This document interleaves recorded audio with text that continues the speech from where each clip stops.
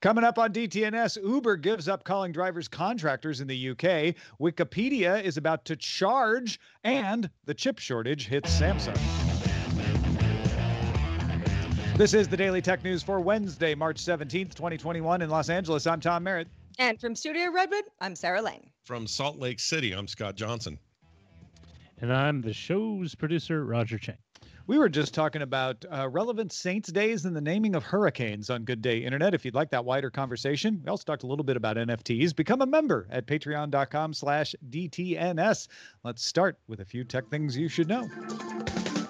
Facebook said Wednesday it will impose new restrictions on individuals and communities who repeatedly break its company rules. So people joining groups with past community standards violations will now see a prompt to review that group before they join.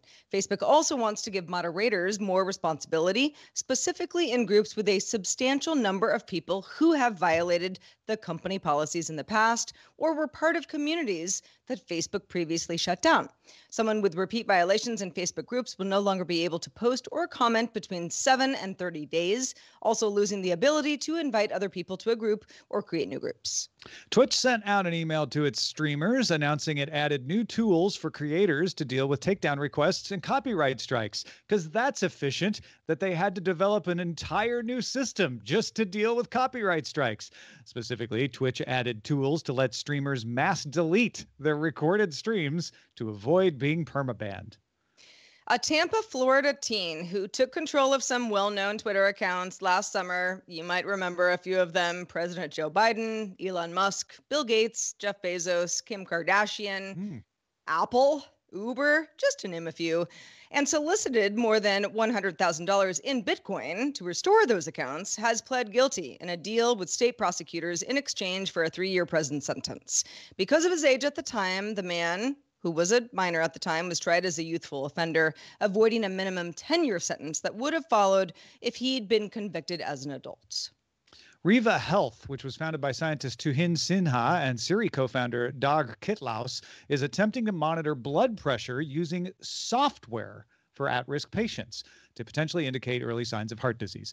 To use Riva, you just need to open the app on your phone, tap Go, and then put your finger over the camera sensor. It uses the flash to send light through your finger, and then it can track your blood pressure. They have a special algorithm to do it, and it creates a rendering of it on the screen. HIPAA compliant, but not yet FDA approved.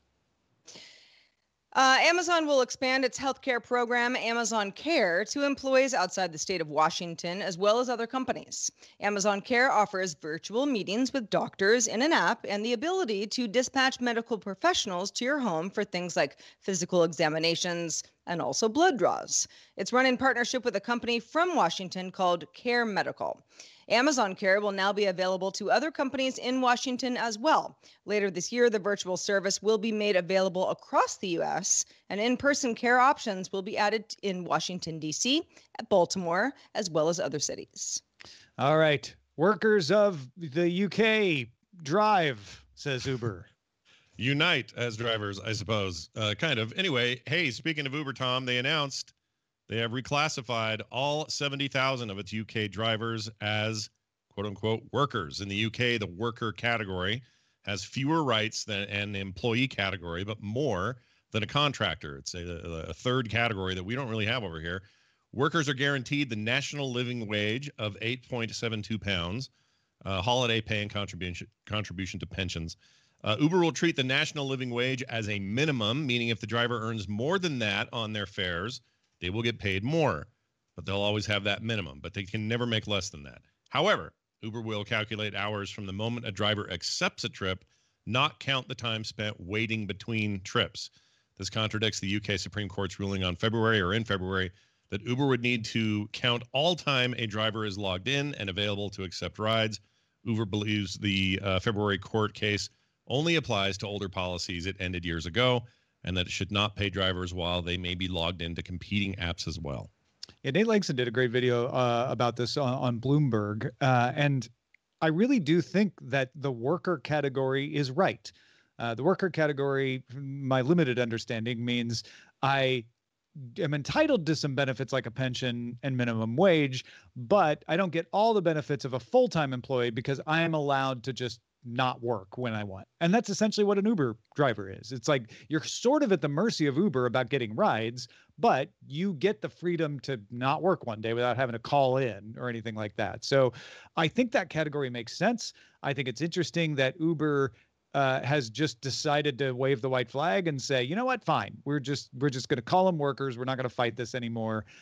But I do think it's interesting that they want to fight if somebody wants to bring the fight to them over paying people while the app is logged on. I think they have an argument. If I've got Lyft and DoorDash and Uber open, should Uber be the only one that pays me when that app is open? Should I be able to get paid by 3 apps when I'm sitting there and I'm going to turn the other 2 off as soon as I accept a ride from the other one? If you're a company that pays you, or let's say you're an employee at a company that's taking phone calls from some customers, that makes sense. You're getting paid for that. But if it's a technology that allows you to then take calls in between those calls, but it's for another company and not to the benefit of the one you were just taking calls for, you wouldn't pay them either. So I do think they have a point there, and I hope they don't get stuck with that, because that seems too far to me. I mean, a lot of this also is, okay, let's say I'm an Uber driver. I'm in the UK. I'm in maybe a more rural area or otherwise just not getting a lot of fares. And I'm not working for a competing service at all. I'm just kind of waiting to get some money by somebody using the service that I have signed up to do. I can see where there are times where, yes, it makes perfect sense that being in that employee category that is not a full-time employee, but also better than a contractor, makes sense, especially because you're allowing the workforce to be able to work for competing apps. But what if it's not really up to you? I mean, yeah, I guess you could make the argument, if I gave up other money-making opportunities to sit in my car and wait, and I just never got a fare, shouldn't I get something for that? I think Uber's saying that rarely happens, but right. To the person it does happen to, they're going to want to get paid for that. So I get that.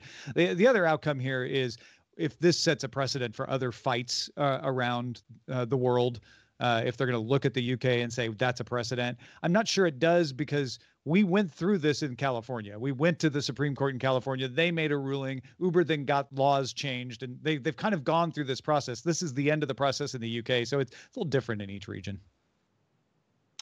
Snap has acquired Berlin company Fit Analytics, which helps you get correctly sized clothing and shoes when online shopping, from 18,000 partners: North Face, Asus, Calvin Klein, Patagonia, Puma, and more. Right now, if you're on one of those sites, you may see the ability to enter your measurements. And then Fit Analytics is what that site is using to use some machine learning and match you to the proper size from that brand. Because, sizes, maybe a large, but maybe you get a medium from Puma or something. They vary across brands. Fit has also developed, though not yet launched, technology to use an image to match clothing.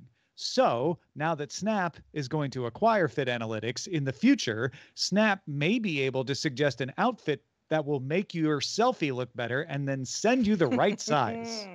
Snap as a service. I love the idea, probably just because I'm like, okay, my selfies, I don't really care about that anymore. I'm not using Snap that much in that regard, but I cannot tell you, and I'm sure there are a lot of hands being raised when I explain this, how many times I will say, okay, I need a new pair of jeans, for example, and I'm at a retailer site and I kind of go like, well, but do they run large? Do they run small? Mm-hmm. Let's look at the size chart. And then you look at the size chart and you're like, I mean, I'm kind of probably in that area. I don't know. I wish this was a little bit easier just to know. Or you end up like Googling it and going to forums where people have been talking about that particular brand of jeans, for 10 years. So it's all out there, but it's kind of convoluted. Something like this, I can find, at least for me, especially because I have size fitting problems all the time, would be great. Yeah, I have this thing where no XL shirt is the same ever. So I can't order them anymore because some of them come fine, some of them come too long. And this is a simple t-shirt we're talking about. Some have the sleeves right where I want them, some don't. And I end up having to get double X as a default now, not because they're big enough, but because I know I'm covered on length. I'm a tall guy, and there's not much I can do about it. So anytime I've used any service where there's some sort of even basic fitting kind of services attached to it, the better. And, speaking in a time where, we're getting a lot more of our stuff online, more than we ever did, more goods and services that we're used to seeing in brick and mortar stores, clothes being one of those. The more we're going to do that, the better that experience needs to be, and the more accurate that experience needs to be. And right now, it's a little bit of a crapshoot. So I'm all for this sort of stuff. Go ahead, Tom. Just real quick, given that Snap is a camera company too, this makes sense in piping the camera and the e-commerce together to get brands into Snap. Oh, and I mean, listen, if this worked well and I was like, I don't know, just look at my body and tell me what size I need kind of thing, that works great in theory. However, you also have, companies that for years have been saying, oh, you used to be a 4, now you're a size 0 because it makes you feel better about yourself. And that's how we're going to sell more jeans kind of thing. So the whole thing is a little bit more like real reality. What size are you really? Yeah. And that may, that may backfire in some cases. Well, if it reduces returns, that's a big cost saving. So that's true. Yeah, you might see them just call everything a 0, and then Fit Analytics decides what size you actually get. Yeah, like what? No one cares what your size is. Just send us a photo, and we'll send you the jeans. Right. Oh, that's a good point. Well, Pinduoduo has passed Alibaba as the Chinese company with the most annual active users, with 788 million to Alibaba's 779 million. So just ahead, but ahead. China has around 989 million internet users. Alibaba is a shopping and content giant. Pinduoduo offers a shopping app that started by connecting buyers directly to producer growers, but now offers everything from oranges to iPhones. It's just a shopping marketplace. Alibaba still makes more money in Q4 revenues, specifically of 221 billion won to Pinduoduo's 26.55 billion won. Pinduoduo was started in part by a former Google employee, Colin Wang, who stepped down as chairman Wednesday to devote all his time, as he says, to researching food and life sciences to improve China's agriculture. Besides connecting farmers with shoppers, Pinduoduo also has been working with farmers to pilot AI farms. Yeah. If you haven't been following this as closely as some of us have, Pinduoduo passing Alibaba in annual active users would be a little like Shopify passing Google in active users this past year. I mean, Alibaba is a little more like Amazon than it is like Google, but it's that big.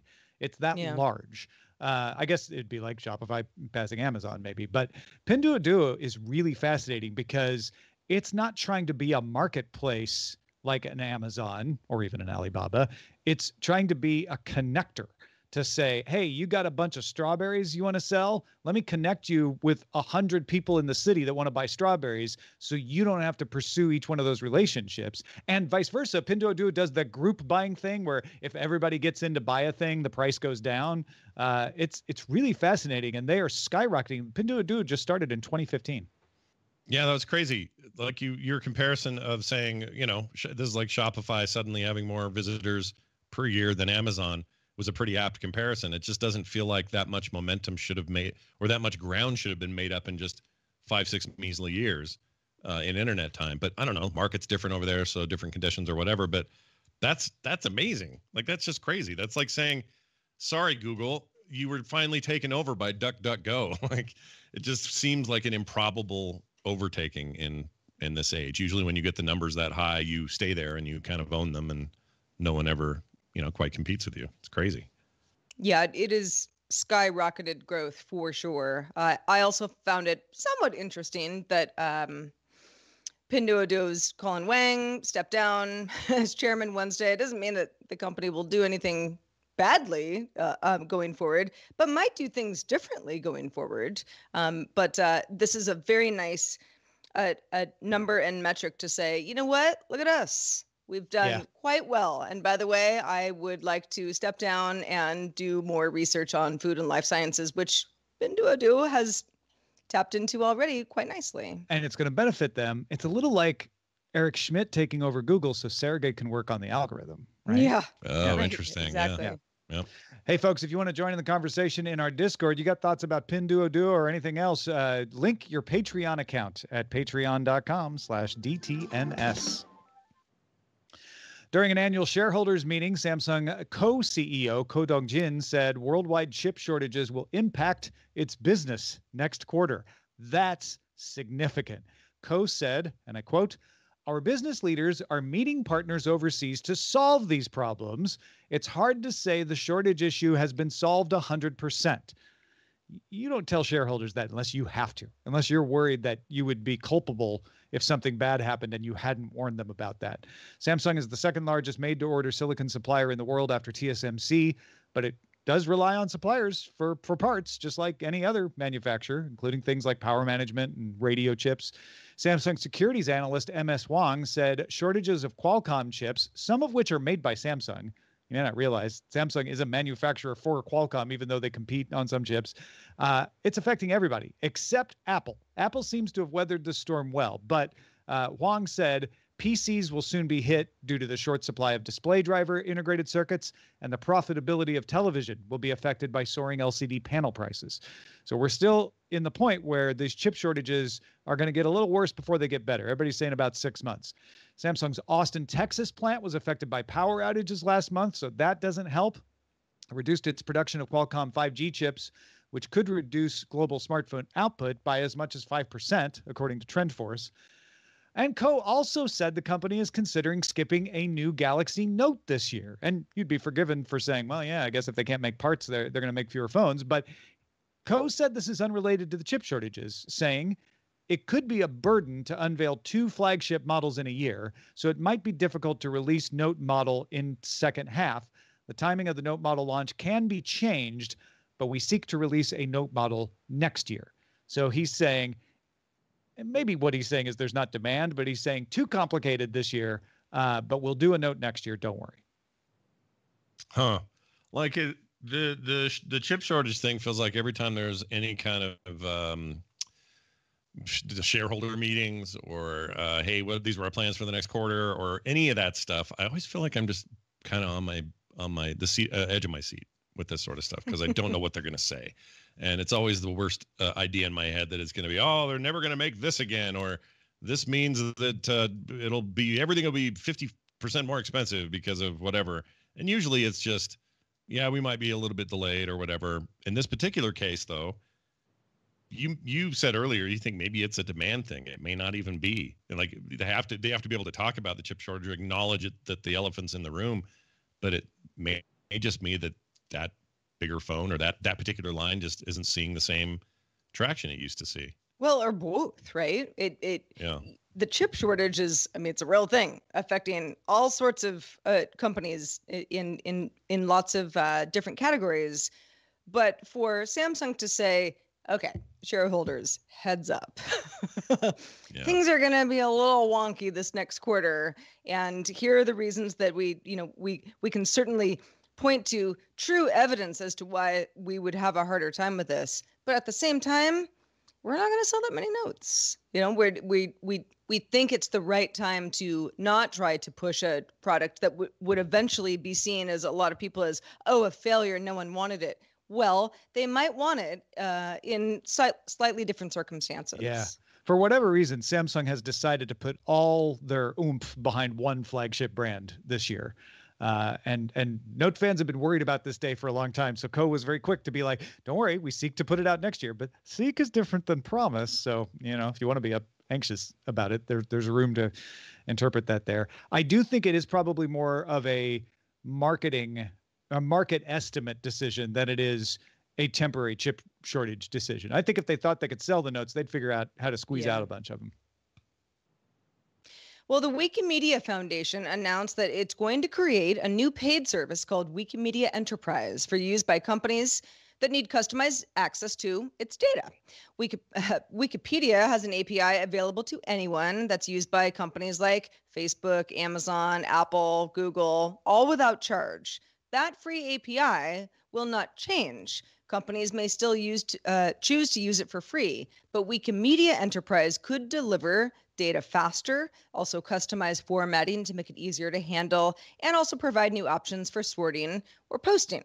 One example is an option to get the most community vetted edits on articles instead of just the most recent ones. Yeah, sometimes Google has been the victim of, somebody does a little vandalism on Wikipedia at just the right moment. It doesn't get caught and it shows up in Google search results.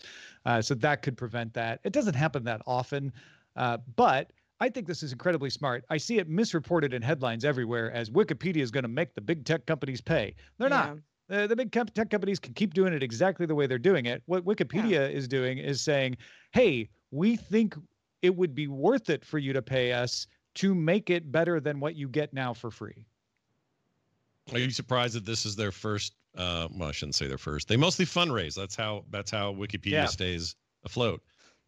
This seems like an interesting way to, I don't know, pivot a little bit. And they're not really taking anything away from anybody. This doesn't affect end users. You and I can still go to Wikipedia and get whatever info we want and benefit from the site in the ways we always have. But this is an interesting new way to monetize it. And sure enough, like, I think Wikipedia could make the argument that their website, aka the vast array of content available at Wikipedia, is already this massive thing that everybody relies on. Every search engine shows upfront results from Wikipedia. They all do it in some way or another. Yeah. And so they're all using it as this like really same. important thing, right? But they don't pay for that in a meaningful way. So I guess this is just about Wikipedia making sure that they provide enough value for the price so that these companies say, yeah, we'll go the extra step and do it your way.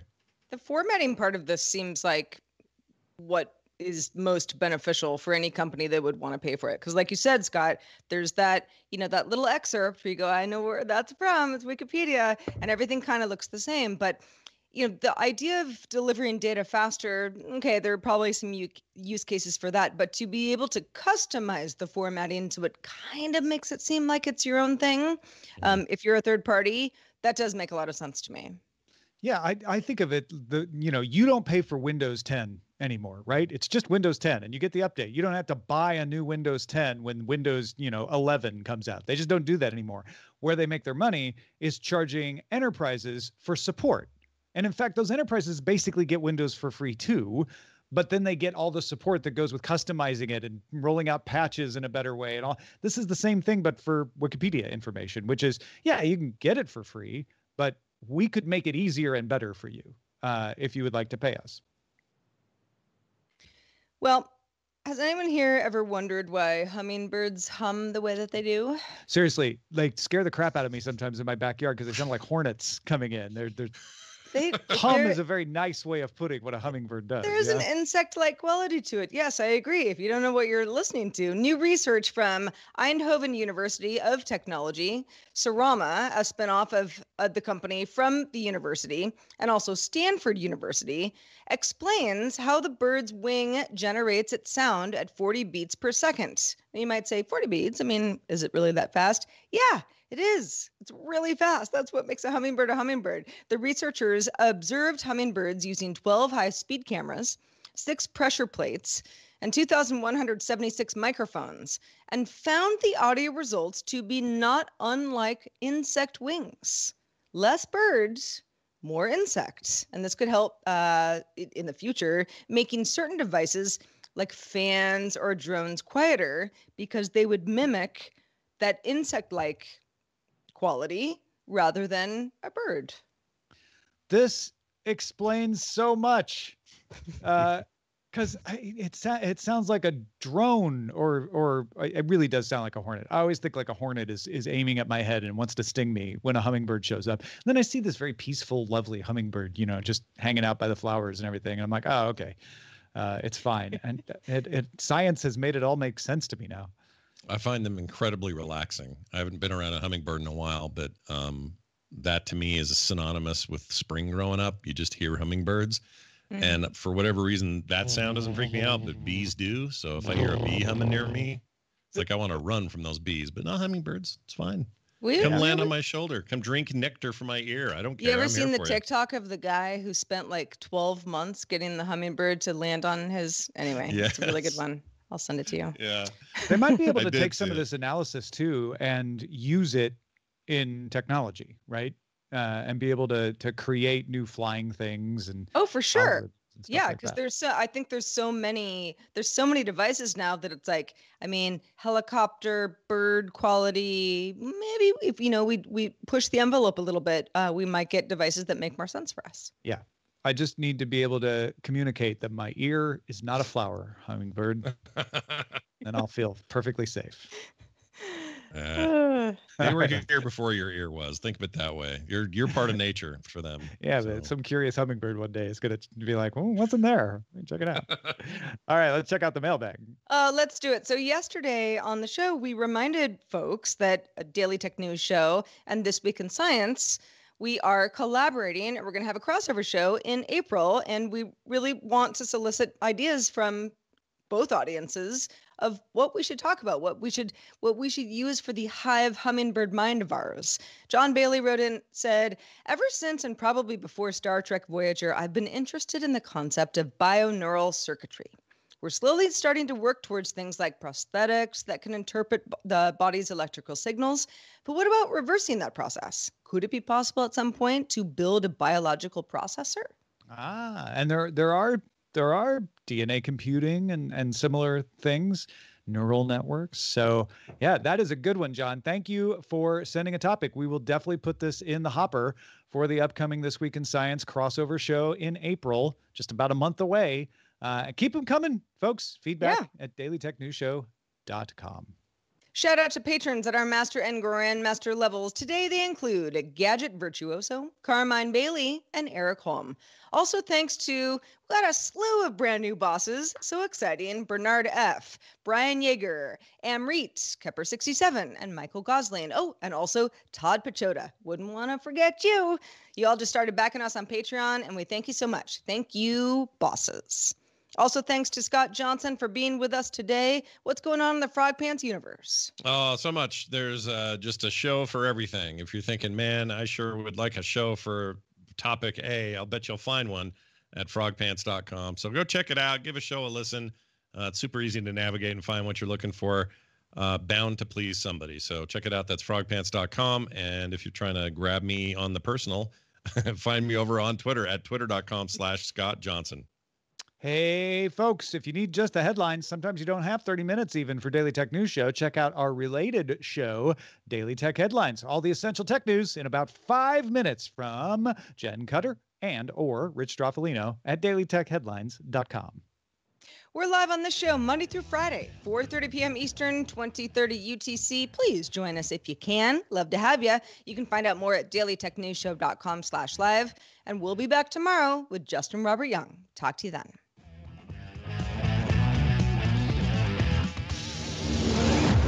This show is part of the Frog Pants Network. Get more at frogpants.com. Diamond Club hopes you have enjoyed this program.